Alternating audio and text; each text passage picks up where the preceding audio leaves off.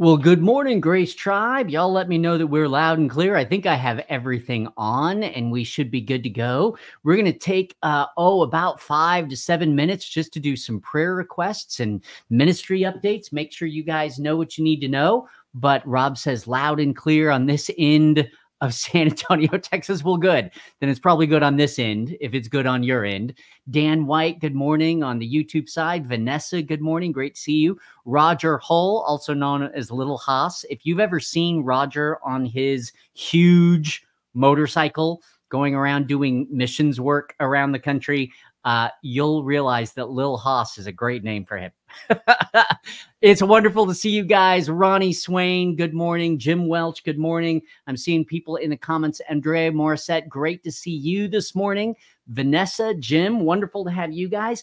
Listen, we are in for a treat. In a few minutes, I'm going to be bringing on my good friend and my cohort in grace-based leadership, like few others, Darryl Lyons. And I was just talking to him before we got started. I honestly can't believe I haven't had him on already and more often.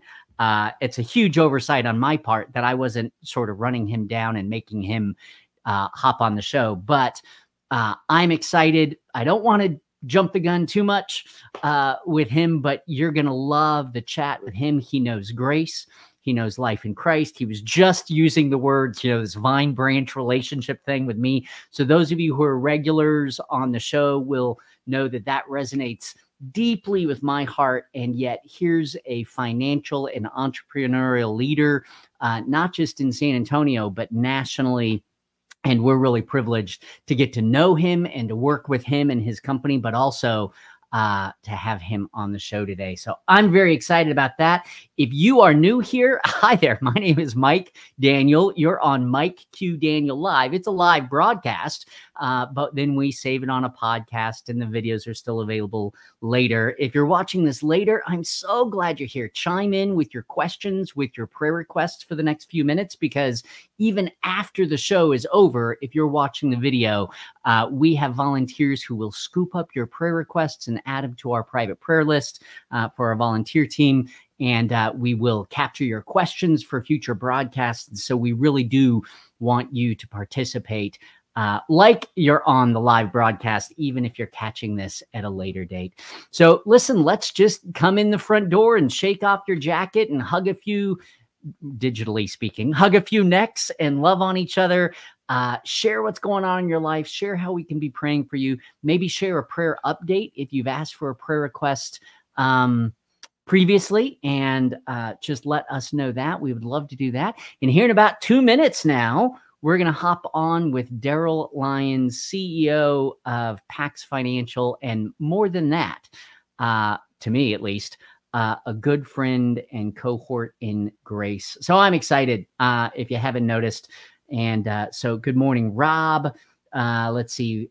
I saw a bunch of names fly by in the comments. June Cofield, wonderful to see you on the treadmill, walking it out with the Grace Tribe. I love that. I'm drinking coffee. I'm Javaing it out.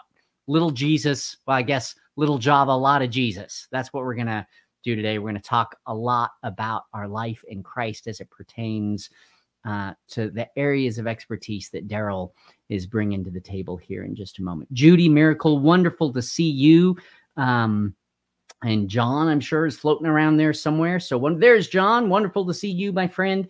Okay, well, we're about there. I'm going to turn off my camera and we're going to shift gears to bring on Darryl in just a minute. Listen, guys, I'm so glad that you're here. Donna Winter, great to see you. Christine, wonderful to see you. If you have financial questions, investment questions, retirement questions, especially as they pertain to our trust and dependence and stewardship in life in Christ, we've got the guy for you on the show today who is my go-to in that paradigm. So glad that you're here. Not trying to put pressure on you, Darryl. He's waiting in the wings, but we're in it together, buddy. But he's the guy with the answers. And so I'm excited that y'all are here. Y'all hang on. I'm going to do a little switcheroo on the my setup here, and we are about to go live. Glad you guys are here.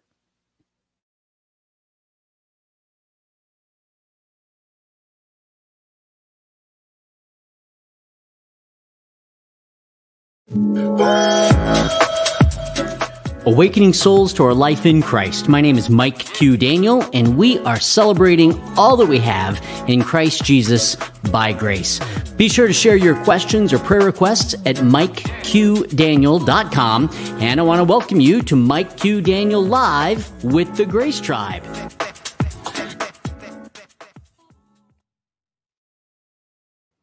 Good morning, everybody, and good morning, Darryl. Thank you so much for being here. I'm honored. It's good to see you again. It's been a while. It has been a little while. We got like 3 minutes before the broadcast started to chat, and I thought, okay, probably coffee is in order. Just you and me to realize we haven't talked probably since before COVID. So that's 4 years. I keep thinking it's been like a couple of years, but it's been forever. It has, but I stalk you, so I know you're doing good. Oh, good. Well, I show up at your office all the time. I just don't see you that often. Yeah. Listen, for those of you who don't know, Darryl Lyons is an author. He is the CEO of a growing and amazing retirement and investment organization, financial advising organization. You can describe that a little bit better and more, Darryl. And he's a good friend of mine. I've been invited by Darryl to speak at his Bible study and work with some of the people in his organization, and the accolades. We just don't even have time to share the accolades and associations that recognitions of his organization. But as a CEO of a financial investment corporation with that kind of growth and that kind of success, operating from stewardship of grace and finances, even your name means peace. Pax Financial is just unbelievable. And so I am so glad to have you on and to share a little bit about your book and what's going on in your life and work in ministry, because it's all ministry, and want people to know you. So really, thanks for taking the time to be here this morning, Darryl. It means a lot. Yeah, thank you. This will be fun. And yeah, there's so much to share that if we don't get it all done, I'm happy to come back. Well, you gotta. I really can't believe, I was saying before the break, and I brought you on, that I can't believe that I haven't sort of hounded you down and gotten you on the show. When we launched the YouTube channel, originally, you and I were kind of brainstorming what that might look like in terms of impacting families and reaching out to people from a grace perspective in all areas of their life. And of course, I was excited about Pax and the work that we were getting to do with you guys. So anyway, here we are, whatever it's been, 3 years later, 4 years later, on it together, which I love. Thank you. So you've got Vanessa in the comments. I don't know if you can see the comments there, Darryl, but there's some questions. And if you turn on comments, what you'll see there is a conglomeration of YouTube and Facebook comments. There's also folks joining on the website at MikeQDaniel.com. And they can ask questions and comments. Some of them will catch, some of them volunteers will send me later, but wanted to make sure you could at least catch some of those if you wanted. Thank you. Why don't you tell us a little bit about how you first came into this work that you're doing and got Pax started, and then talk a little bit about where your journey in grace met you in that process. Yeah, I love it. You know, it's so awesome to be on this platform because I feel free. Like there's some platforms. So I get interviewed on secular platforms, even Christian platforms. And I'm trying to do, this, I just can just relax and just kind of talk like, like these are, we get each other. So yeah, we didn't grow up with money, and we lived in a little, there's a little trailer park right on the side of Castroville. And I remember edging the mobile home, and it has skirting, it has white skirting on it. And I was edging it. And if you get too close, you crack the skirting. And I thought, how do people have houses with foundations, like nice, thick concrete foundations? And one of my friends' dads in Castroville was a banker, and they had a nice house with a foundation. And I thought, well, being a banker might be a ticket. So I ended up being very curious. This was really the beginning of me being curious about money, and authentically, and you know this by now, this was just an awesome God thing, because prior to that, I thought I wanted to play college football, and I thought that was my ticket. And I didn't have anything else in my life that was interesting except college football. And then, this idea of being curious about money never ever stopped from that moment. So I ended up getting a job at Bank of America right down the intersection of Bandera Woodlawn and San Antonio, which is predominantly Spanish speaking. One of the highest teenage pregnancy areas in the entire country is in that area. Wonderful ministry down there called the Hope Center that I still support and love today. Yeah. But yeah, If then I y'all are went. in the San Antonio area, the Hope Center is an amazing multi-denominational outreach, primarily for homeless, but for lots of needy people who find themselves either in crisis or even chronic neediness. And so when I was pastoring, we as a church were down there all the time. And since then, we've done some events down there at the Hope Center, but can't recommend it enough. I know there's a lot of people that aren't in San Antonio who have never heard of that. So anyway, Yeah, go ahead. No, it's amazing. But that was right in the neck of the woods of St. Mary's University where I went to school. Man, God was so good because, lacking confidence. My mom had me when she was 16. My dad was 20. We just kind of fumbled through life as growing up. And then, so just trying to find myself. And this accounting professor came up to me. I'll never forget her. And she came up to me. She goes, "Darryl, you're pretty good at accounting. Do you want to tutor other people?" And it was kind of just in that moment. It was just this God confidence. Wow. I was like, man, I may be good at something. And so then I took this investment course. This was 1998. I took this investment course. And the professor said, whoever makes the most money at the end of the semester gets the best grade. And I won that. And so I'm putting all this together and thinking deeply about it. And by the way, I love Jesus, always loved Jesus, despite doing nonsense in college. I was the guy that would stay out till 3 o'clock in the morning and then show up at meet me at the pole with my Bible, kind of hungover. And I was the only one there. but that was just a wonderful, it was just an awesome dance. God and I just were continuing. He just loved on me all the way through college. And so he just orchestrated this series of events to where when I graduated December 1999, I started in this industry right away. And it's just been this perfect alignment with being in his will. It's been beautiful.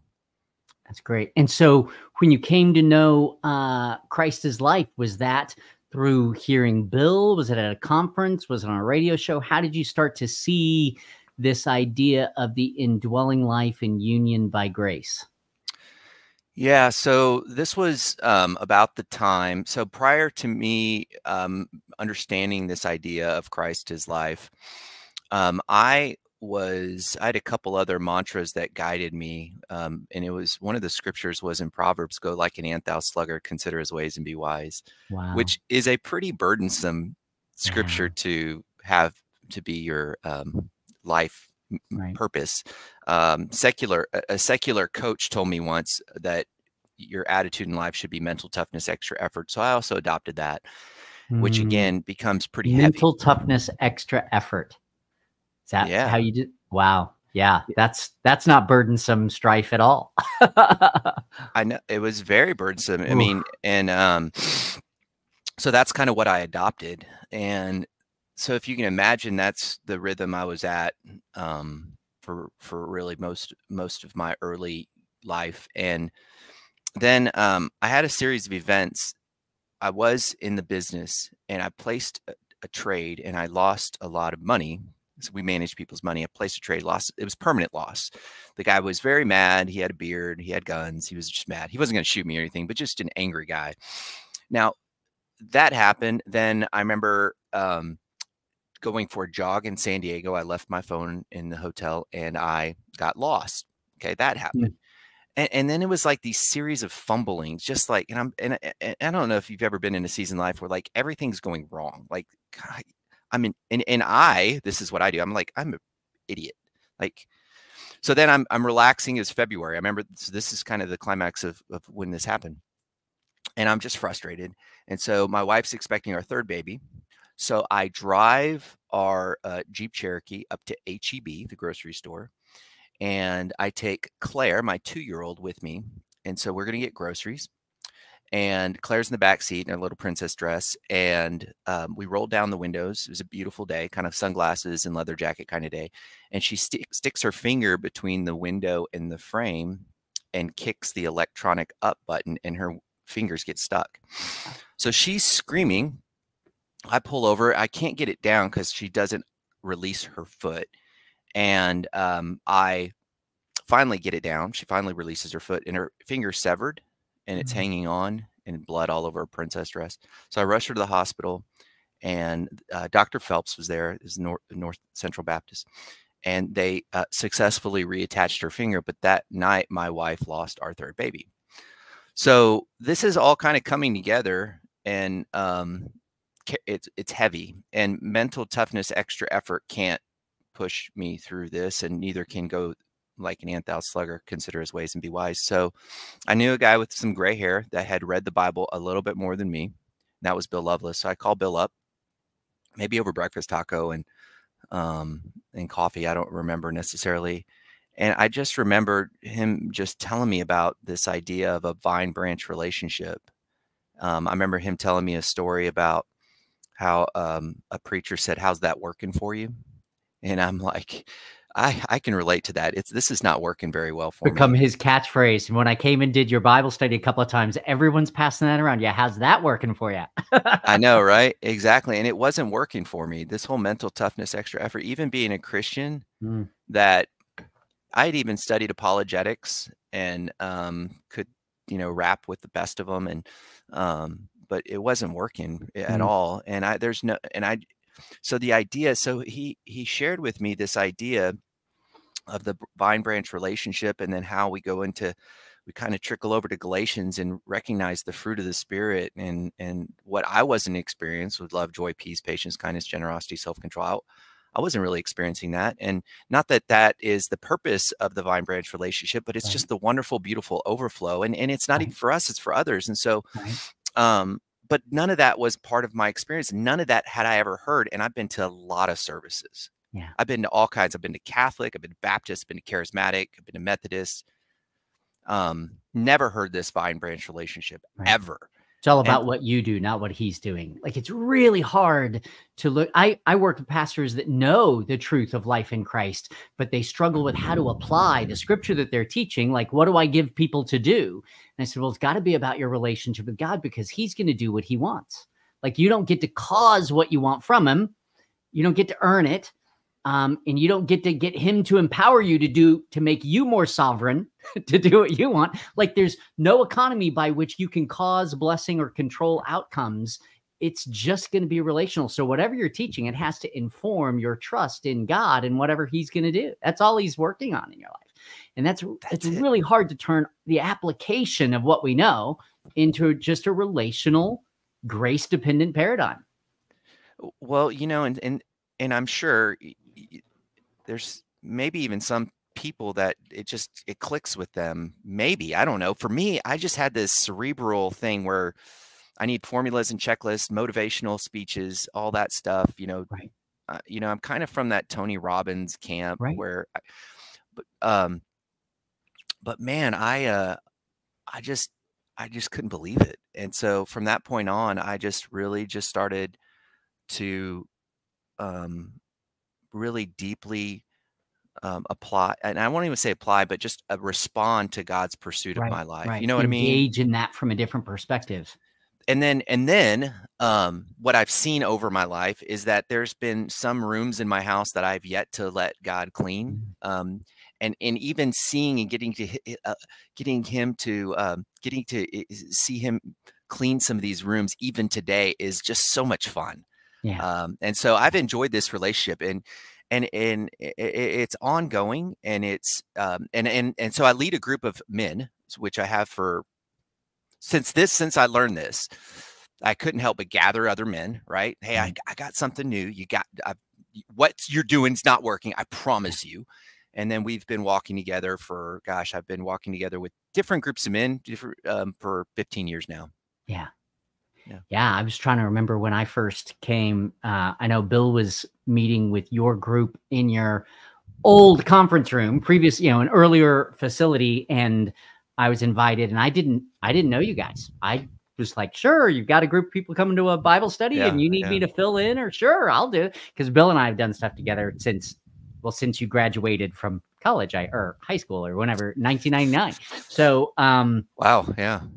So anyway, I was excited to do that. And I was like, who are these guys? They're sitting in this schmancy conference room of financial, powerhouses, talking about the grace of God. Like, this is phenomenal. And so anyway, it's been a great, because my background's in corporate development, executive coaching and in corporate training. And so I kind of left that and got into ministry and then realized that religion and corporate paradigms were exactly the same, and came to know Christ's life. And Bill and I became friends not long after that. And so when I then sort of returned to a corporate venue that wasn't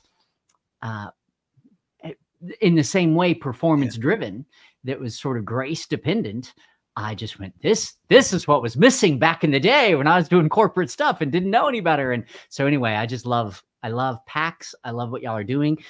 My money is where my mouth is in this, folks. I am a fervent, full paying, regular customer of Pax Financial. Have been there for years, and they've, Darryl and I don't meet. I have an account manager with them, and I'm a poor, lowly nonprofit leader, but it's been wonderful to have people you can trust to manage finances in a way that is good for me, so that I don't have to be that guy. And guys, especially, I think if you're a husband and a father and a business guy or a pastor, or, maybe those aren't all of the elements of your life, but I think we feel a burden to steward and protect and be kind of performance driven by nature if the flesh, has its way. And so it's an incredible thing when we often feel the pressure to always be the guy, to not have to be the guy that figures it out and makes it happen. We can lead by empowering. And I'm learning to do that, in finances and in other areas of my life and ministry, that our empowerment is leading. It's not us causing, it's us empowering rightly. And so best stewardship move we've made. In fact, I was talking to Stacey right before she left for work. Said, hey, I have Darryl coming on the show today. And she's like, really? It's like, yeah, if you were running off to work, I'd bring you on. You could say hi. So anyway, we're very appreciative of you and the group that you've put together. And so I just want people to know my endorsement is real and authentic, and I don't know, 10, 15 years old. Thank you so much. That means a lot. And, it's been an interesting journey too, because you think about where it resonated with me, this idea of vine branch relationship, but it wasn't easy to translate that to the business. Sure. Because I kind of wanted to, I don't know, I was told somewhere along the way that they had to be separate. And so I was very sensitive, but there's been a lot of, I'll share a quick story with you, if that's okay. Please. I did this giving challenge with our team, and we gave money to our employees to then turn around and give to nonprofits, so that way they could have the experience and joy of giving. And we filmed it, and it was done, and it's on YouTube now. You can see it, several years old. So I did it, gave God some credit along the way. One of my top clients came to me and said, yeah, that was pretty good. I'm glad you did it. But that whole religious thing, that was just a little too much. And I was, and I know, separate, right? Yeah. And so I was like, okay, maybe I shouldn't keep, okay, I know you're going to make fun of me, but I got really lukewarm, and I feel bad for even doing it. I go, yeah, I probably should keep it separate. And so the next video I didn't give God any glory. Like, I just did my thing and gave the money out, and then did the nonprofit thing. But then I watched the video and I go, man, what did I do? And it was at that moment, God, it's just amazing. It's just beautiful how he does things. I just began to just fully integrate. I was like, I can't, this is hypocrisy. And they are integrated, like they're inseparable. So when we act like our faith and hope in Christ doesn't pertain to our financial stewardship, or a good friend of mine is one of the foremost experts in conservation and stewardship, and loves and shares the grace paradigm. In fact, I need to get her on the show, but sort of nationally recognized like you. And if we try to separate the things that he is calling us to steward from our dependence upon Christ, whether that's a family or finances or work opportunities or our gifting, then we're completely missing the point. The whole point is that those things are relational. Our finances are given to us so that we can engage and grow relationally with Christ. Our life is not the product of our finances or the product of our family or the product of our work. Our life is Christ. And those are the context of uniquely knowing him for each one of us. So yeah, I totally get it. And there's consequences of missing that point, because what we have often done, and I've recognized this, and I can speak to the financial space because I've worked with the Goldman Sachs and the BlackRocks and the big companies. I still have relationships with executives there. And Christians have people may not know what the implication of that is. I mean, I do, but we may circle back to that. Sure. Yeah. And not great stewards from a biblical standpoint of some. No, and happy to dig in wherever you feel appropriate. But we Christians have kind of created these little bubbles, and then we find that the secularists have taken over certain segments of the economy. Yeah. And we've opted out. We've opted out. And we ask ourselves, well, how did this happen? And we've got comfortable and complacent. And 55% of the world's wealth is held by Christians. And we've just become 55% of the world's wealth. So not even the US, which is, still historically predominantly Christian paradigm. 55% of the world's wealth is held by Christians. Yep. I've not heard that, Darryl.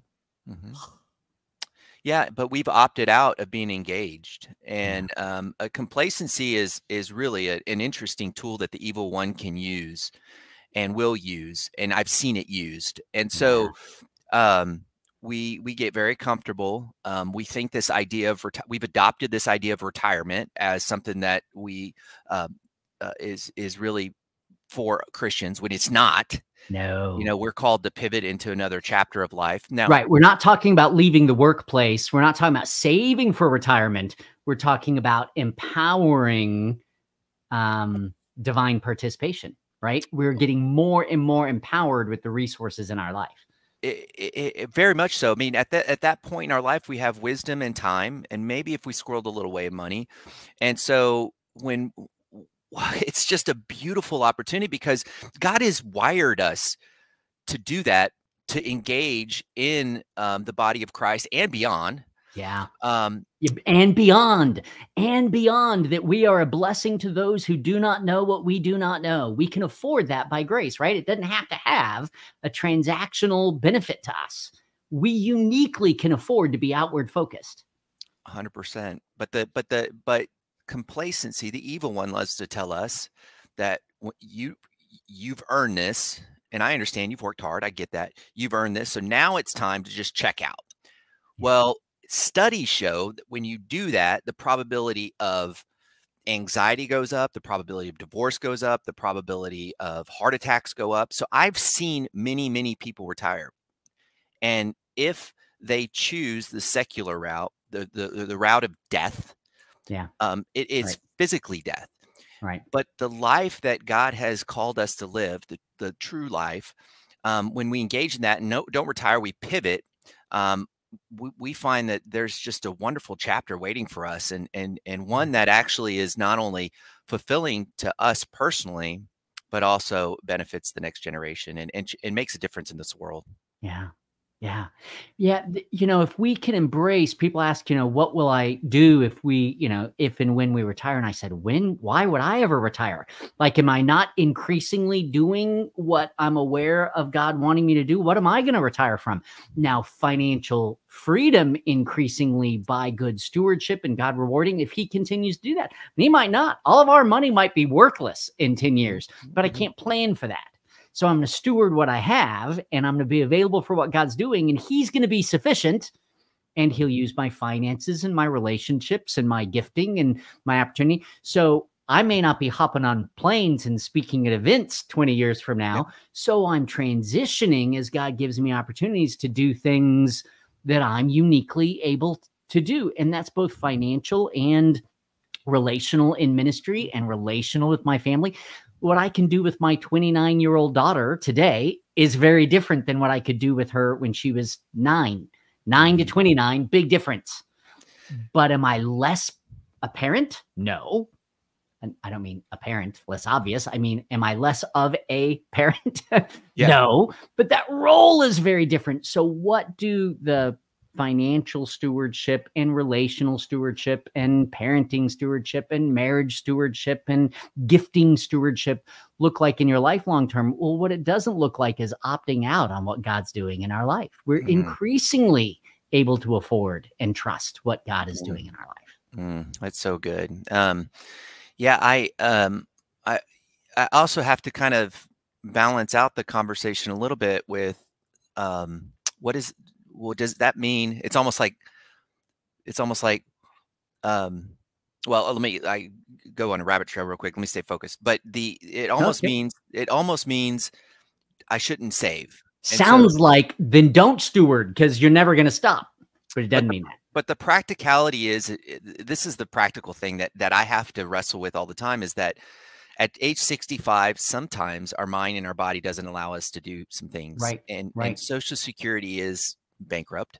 Right. And I can talk a little bit about solvency and kind of that if they want to get into that. But the reality is that it's my responsibility to encourage people to squirrel away some money, so that way if their mind or body doesn't work anymore, they can fall back on that. Right.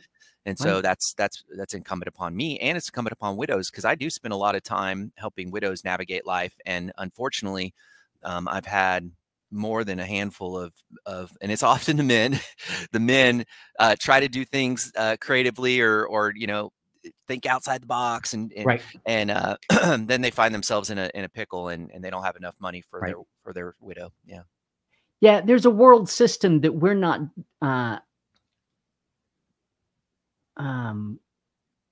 we're in the world, but not of the world.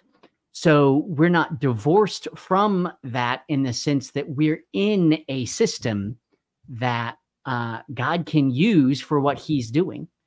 Like he used the Roman Empire to spread the gospel. There's a whole economy that he has set up in the secular world to show the contrast of our freedom in Christ in those venues. Well, that's no different in our finances. So I'm a huge advocate for people saving and investing and using those finances to increasingly express the freedom that we have in Christ. Like, I am not against financial freedom. I'm just against us, because we're not living for the money. We should be financially free with our $5 or our $5 million or our 50, like our freedom doesn't change based on our finances, but free from the system of the world that demands, that limits our options for how that can be expressed. So, we kind of do what you got to do, but we don't have to do anything. We really are free in Christ. What if we looked at all of those constraints and all of those opportunities as an opportunity to walk with him in the circumstances that he's still sovereign over? So my finances are limited. Is God sovereign over how he uses that and what he's going to have me doing because of the financial constraints of my life? Absolutely. When Jesus told, Peter and the disciples to, go and catch a fish and, open the fish's mouth and pay Caesar the denarius, he still had to go catch the fish. Not people like, yeah, that was divine provision. Yeah, but who caught the fish? Someone caught the fish. And that's what we're doing. We're trusting God and we're catching fish. And we're paying, Caesar what is owed to Caesar, what Caesar's name's on, the secular things that honestly we don't need. Yeah. But we're recognizing God is sovereign in the process. And he uses that in our life. Was that experience not useful to the disciples? Of course it was. But it wasn't useful because they needed a denarius. It was useful because they needed to trust God for the whatever, for the denarius, for the government, for the opportunities, for the stewardship, for the gifting. Someone had a boat. Yeah. Someone went and got a fish, and someone paid the tax to get into the city. And Jesus didn't deny the process. He was just sovereign over the process. I always think the Good Samaritan had money to swipe the debit card at the hotel, right? Right. Let's be that guy. What a gift. Yeah. He didn't start that way. He made that somewhere. Yeah. Yeah. It's a good point. One time I had a really cool God moment where I had a client come in, husband and wife. They only lived off Social Security. They came in, I was helping them with some stuff. They were happy as could be, married, just it was awesome. I was like, man, that was pleasant. They're broke, but they were very happy. I was like, oh, okay. And not long after that, same day, another client came in, multi-million, no problem, tons of money, like never going to outlive the money. The anxiety that engulfed them was unreal. And I just couldn't it was cognitive dissonance for me sitting here and just contrasting these two stories, both Christians, by the way, and trying to reconcile how is this possible. Remember, I'm studying money my whole life, like nerding over money. I got into this area of study called behavioral finance, where you study neuroscience and psychology and finance. And so I'm sitting here, this is not lost on me that God has kind of orchestrated these two contrasting moments and these for me. And I'm sitting there camping in this going, wow, God, this is, I got to sit here for a moment. And I just recognize that and I've worked with a lot of very wealthy people. Sure. And America is really, you know, obviously consumerism is an issue, but this idea of building out this wealth for a purpose beyond God is really dangerous. It's not just cute and funny. It is completely dangerous. Yeah, I love it. I love it. Well, Darryl, I mean, we could talk around these ideas. We haven't even started to get into leadership and entrepreneurialism, but we've got to talk about your book. Like my motivation for pulling you is you just wrote another book. This is your fourth or fifth? It's about fourth, yeah. Fourth book. Yeah. And it's pretty exciting. So I had it around here and I couldn't find it just as we were going live this morning. But if you have a copy, I'm the one asking you to do this, but if you can show people a copy, and I'm going to put a link. Do I have a copy here? I might have. I do not have a copy for some. I think somebody actually took my copy, but it's Biblical Responsible Investing.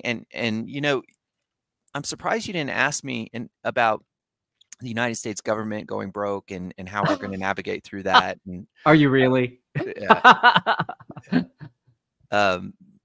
No, I thought that'd be fun, but we can do that another time. Yeah, dive in. I mean, no. I just, it's fun to talk about that and just because the body. So here's the thing for me is the body of Christ does get some interesting messages that are concerning, that are, there's a lot of secular organizations and quasi-Christian organizations that throw this bait out to the body of Christ and use fear to lure them in. And so I try to make sure I help the body of Christ discern what is truth and what is half truths. And there's just a lot out there.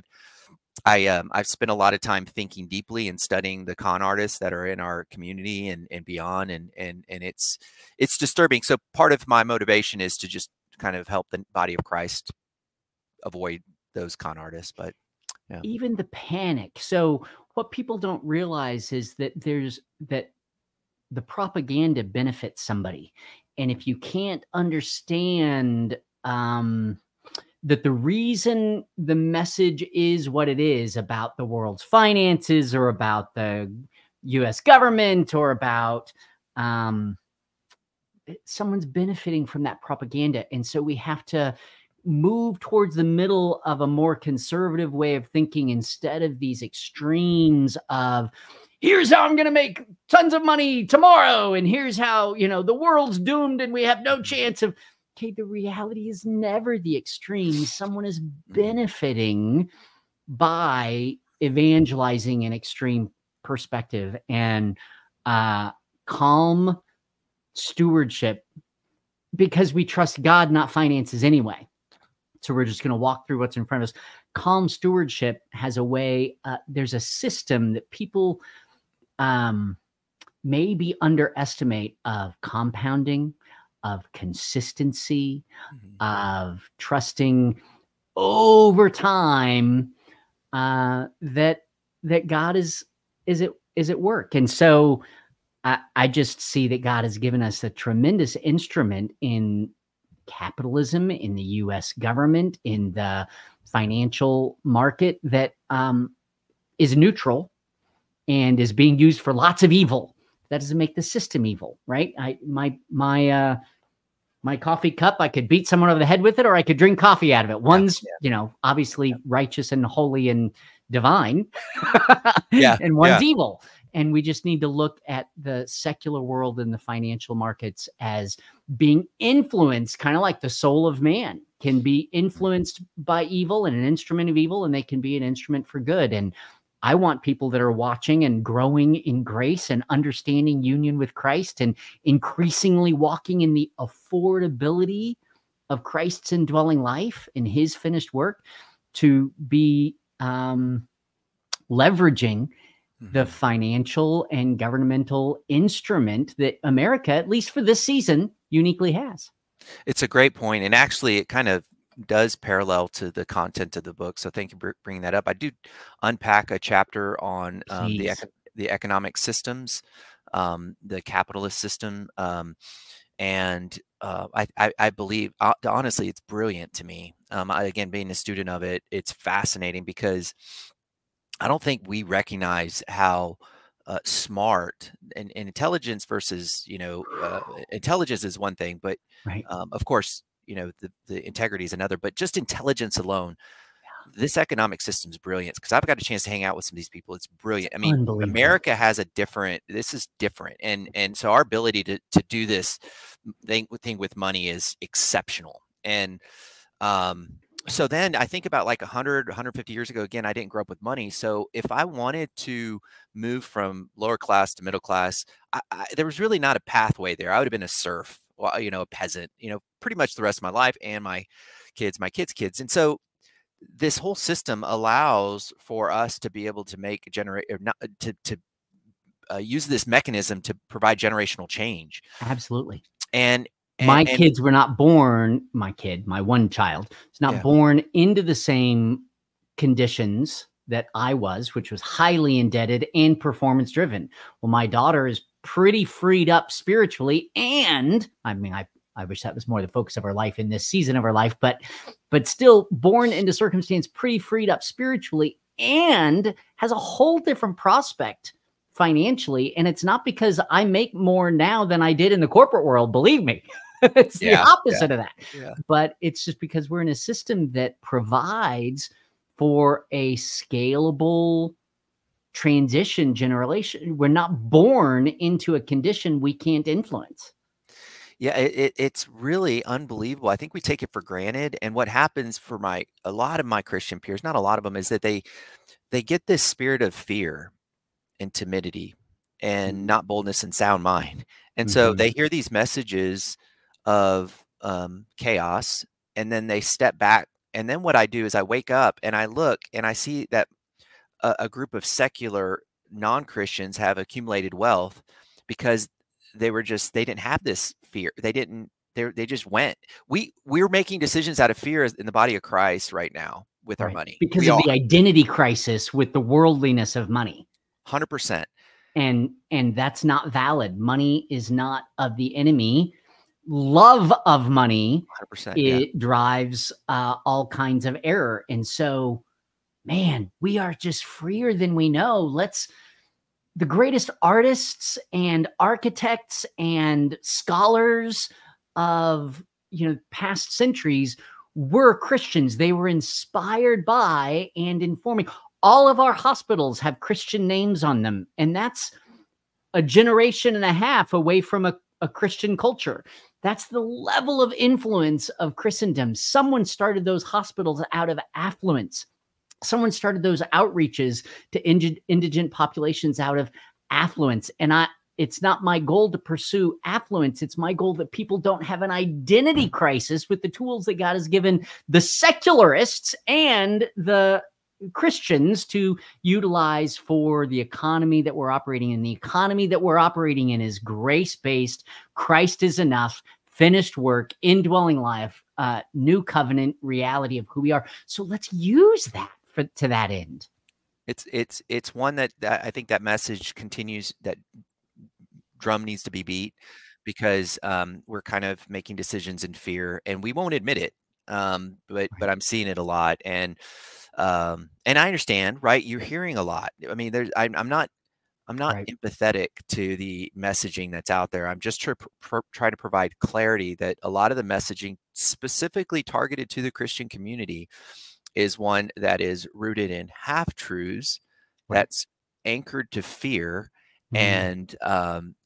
I want the body of Christ to step away from that and realize they weren't given the spirit of fear and timidity, but of boldness, and the last part, of sound mind, and using our noggin to make decisions in Christ. And so I think if we continue to kind of get to that place and realize that there's been the evil one that's kind of woven this message of fear in the marketplace, Yeah. specifically targeting Christians, I think we can get back to building wealth, not for our own personal ambition, but rather for the body of Christ. Right. Yeah. Yeah, we don't realize that we're as okay in Christ in even poverty, right? He is no less sufficient in my poverty than he is in my affluence. And so, and I'm not, I mean, as an American in our society today, who's at least for a few years made some good financial stewardship choices, we're all affluent relative to, someone down the road or in other We're all countries. rich. We're all We're rich. all pretty rich. Like if you can go out and get a hamburger, when I was in the Philippines, that was a treat. Like we took some pastors to a McDonald's and bought hamburgers, and it was like the greatest thing they've ever experienced. And so we have this paradigm. When I was in India, there was no clean water. Like I was going to have to drink it, and I was going to be sick because there's just no. And so it's crazy how we had to hike because of the lack of infrastructure into this Tibetan village and work with people who are hiding in a little tin oven of a building to be able to praise God together. I mean, we just have no understanding of how affluent we are that I can get an eye prescription. So anyway, we are affluent as a society, and most of us relative to the rest of the world are pretty affluent. So Mike, yeah. I'm sorry. I noticed a Facebook question on gold. Should I address that? Yeah. I want to make sure let's make some practical steps. And you were going to unpack a little bit about a chapter in the book, and I think it was mainly no, we did good. It was mainly on the con artist, the world. Really we've uncovered a lot in the book. One area that I would say that we covered con artists, which is something I addressed in the book. We covered just the idea of this system that is something we take for granted, and then I want to just make sure that people know about there's actually some interesting movement in Wall Street, where now we're actually able through technology to screen out companies in client portfolios that are behaving antithetical to biblical worldview. And so that's new movement. And then we're also seeing some you get a proxy vote. You get to vote for a board of directors, which is really cool. And Christians are starting to actually use those votes to push back against agendas that undermine a biblical worldview. Namely, the Equality Act is probably the most significant one, which is far from equality, which would actually undermine your ability, Mike, to speak about biblical marriage without fines or imprisonment. So we have to use this this system in proxy voting and being able to have a voice in Wall Street. And that's happening today, which before we became complacent, we recognized that, and we saw it, this complacency play out with Target and Bud Light. Now there's a significant movement in the body of Christ on Wall Street to push back against that. And you'll see it in real time, but just want to encourage the body of Christ that there's some real movement happening there. That's good. So is there a mechanism, you've piqued my interest, is there a mechanism by which we can know, like maybe as my financial advisor, which Pax is, I wonder if y'all can provide me recommendations of those votes for the things that we're invested in, because we have to submit the votes, or can we proxy vote? Like, can you proxy vote for those investments on our behalf, knowing the values that you'll make those decisions on? Like, how can we, I don't want to track all of the companies that my portfolio has some little tiny percentage of a stock in. I can't track that. It's really a good question. So 3 answers to that question. One, Pax, when you own individual stocks, the vote is your responsibility. Clients have asked Pax to vote for their individual stock positions, and there's unique infrastructure and legality behind it that we're still working through. So it's not happening today, but we are working through that. Hopefully one day we can get break through that. However, those that own funds, exchange traded funds, the legal process is the proxy vote has been passed along to that fund company. So what's good is that most of our clients have a combination of individual stocks and funds. So on the fund side, those votes are being casted if it's an asset manager that shares our values. That's phenomenal. Yeah. So one of the things that y'all have done is put together some investment instruments that are more, I don't know that I would say they're Christian based, but they negate those things that are working directly against Christian values. 100%. Some of it them would are be because you can then use those investment managers to vote in a way that you would affirm. Yeah, and that gets me excited because that's where change takes place. I did not realize that. Yeah. I need to opt in more to that. Yeah. I didn't opt in as much as I should have. Yeah, and so we're seeing a massive appetite for that, and our responsibility as advisors is to make those matches, is find those asset managers, make sure we match the ones that are right for the clients. We don't superimpose our beliefs. We ask the clients if that's important to them, then we'll introduce it. If not, then we'll use other strategies. But and historically, there hasn't been any trade-offs on returns. However, this past year, it's been a challenging one because most returns have taken place in about 5 to 7 stocks, and those stocks specifically are Nvidia and Apple and Amazon. Those Facebook, Meta, those have used their platforms to undermine biblical worldview. So we've actually opted out of that, and good returns have come from that. So there is, in the past year, there has been a return trade-off. I don't see that going forward. We'll probably see more of a broadening out of returns in the economy. So that's different I think the peaks will have to even out until there's some other champions, at some point, and it'll repeat itself with different groups over time. But well, I can't recommend your book enough. You have 11 principles of biblical responsible stewardship in the book. Is that what it is? 11 points. Can you list them off? So a big ask. Well, yeah, I can try my best. So one is the world's playing chess or checkers. We're playing chess. Watch out for the con artist. I talk about giving being one and what it means to give. There's some interesting studies there. I talk about the proxy voting. I talk about screening out companies that are behaving antithetical biblical worldview. I talk about leaving a legacy. So that's kind of a handful of them there, a little sampling. Yeah. That's great. Then gold, I will say this on gold. I got to cover it real quick. Good. Is that okay, Mike? I'm glad you got excited about it. I'm not excited about it. I just have to cover it. To respond to it, I mean. I'm just kidding. No, gold. I actually did a whole podcast on this recently, so it's fresh on my mind. Gold has been killing it, and a lot of the thing about it. Just keep in mind that a lot of and I'm listening. In fact, we were working closely with Charlie Kirk, a national syndicated talk show host, and so a lot of these talk show hosts get sponsored by gold. So it's not uncommon for me to address gold. Gold has done really well this year. I'd suggest that if you own gold, it's probably 5% of your portfolio, maybe 10%.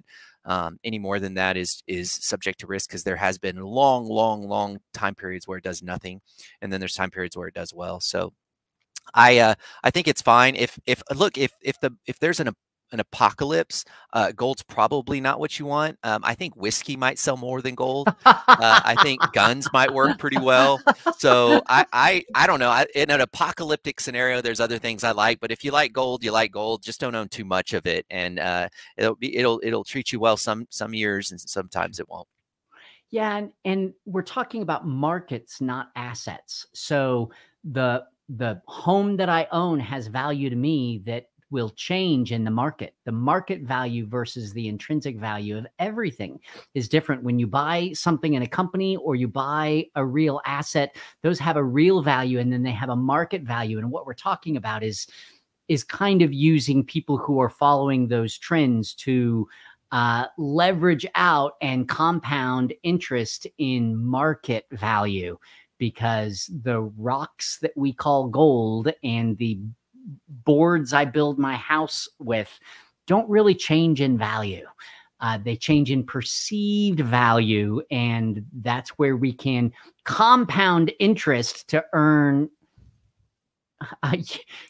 sort of perceived value in the market over time. And so we're just not going to put our hope, folks, in our true hope of sufficiency in the market value of things. Can we use that as a tool and an instrument to build influence within that system? Absolutely. But in heaven, we're going to be using gold as asphalt. And our home is going to be one that we move into that someone else has made, of something that is not passing away. So let's remember that this is temporal and it's an instrument, and we can be wise stewards of it, and should be, because we want to influence outcomes. We want to spread the gospel. We want to be useful stewards of the gifts of God, but we're not living for the outcomes that we're manipulating in these temporal systems. We're living for and from the sufficiency of Christ, and he can use my finances and my marriage, but he and my home and my relationships and my giftings. But friends, he's the source. He's the source. Those are his instruments. He's the musician, and my money is the guitar, right? Praise God, he can play it. I don't have to. But I can participate. So I just want to encourage those of you who maybe have opted out because you don't feel like you have much financial influence or opportunity. Engage in the system that God has allowed us to participate in the same way that you engage in traffic. You don't have to love traffic, but I want you to get where he's taking you for what he alone can do in and through you. So use the system. Use the system. Yeah, I really appreciate that analogy with the traffic. I'm gonna think about. No one likes traffic. Who likes traffic? Well, it's a great analogy in so many different ways. So I'm gonna chew on that, and that'll probably make another book somewhere. So thanks, Mike. Sure, man. My gift to you. Hey, it's 9 o'clock. I hear a clock chiming in the background, and your time is so valuable. I really appreciate you being here. I'm sure our audience will have all kinds of questions. So I'd highly recommend, folks, I have and will be giving away a few copies of Darryl's latest book. He also has a great book on entrepreneurialism and small business, big pressure. I do have that one right here. Let me just share it with your audience. This is my first one here. Oh, yeah. That's it. When I looked at Amazon, I didn't see that cover, I guess. But highly recommend that. And maybe we have you back on in a couple of months to talk about that topic, because I think we're missing out in the same way that we've opted out of kind of financial stewardship and ecological stewardship because of the way that's being used in the secular world is false. And we don't have to affirm that in order to be stewards of the earth. And we don't have to opt out of financial markets because of the way that's being used for evil. We don't have to opt out of those systems because it's being used in a way that the enemy has influence in. We can counter that influence for godly purposes. And in the same way, I think leadership and family are getting opted out of by a lot of Christians. That it seems hopeless. A great example is we opted out of the school system. Yeah. And look at what's happened in the last 50 years. Yeah. And so we can't opt out anymore. We have to be engaged in Christ. And I met some, in fact, I had a guy that was a secularist, about as secularist as you can imagine, out of California, does all this nonsense, that read my book. And I was so happy because he'll never read a Bible. Right. Ever. Right. But he read my book, which is, when you read it, you'll recognize I love Jesus. And so for him to read that I was happy. That was awesome. But I couldn't have done that if I would have created my own little bubble. Yeah. And so I'm in of the world, but not of the world. You know what I mean? Right. Yeah. Right. You get to walk, saints. You get to walk as agents of grace in a system that the enemy playing checkers when God's playing chess, right? 100%. And we get to participate in God's economy that supersedes the economy that we're walking through. But we don't do that by avoiding and opting out in country club Christianity. Like, let's just surround ourselves with like-minded people and opt out of worldly systems. We get to engage in the world systems without being worldly in our motive and our mode of operation. And so 100%, man, and you, I know, have such a heart for the family and for fatherhood and for parenting and for sort of community responsibility. We haven't even scratched the surface of that as our finances and stewardship impact that. 100%. So that's maybe where we need to go in the future. Darryl, anything you want to leave people with? No, thank you for having me. I enjoyed it. It was a good conversation. Could have lasted a lot longer, so we'll have to do it again. Yeah. Yeah, we'll have to do it again. So there's so much more to cover. Guys, if you have questions, if you have prayer requests, if you have biblical questions, maybe it's not on finances, but it's on, okay, if that's true, if God's my source, then what do I do with this situation? Please share those in the comments. We have some wonderful volunteers who will gather those up and share them with me, and we walk through them on Thursdays. We usually are handling people's questions on the Thursday show. But Darryl, thank you so much for being here, my friend, and I look forward to having you back soon. You guys go and grab his book, Biblical Responsible Investing. I almost said leadership. Biblical Responsible Investing, and get his previous book on entrepreneurship. What's it called? Big Pressure. Small business, big pressure. Yep. Orange cover, which I love too. So I anyway, like orange. Thank you, guys. As I always say, make today one in which you're not striving for the outcomes, but wanting to know Christ, who is already your life. And as you know him more, grow in grace and go love like crazy. That's what Jesus looks like in and through you today. Y'all have a fantastic day. Thank you, guys.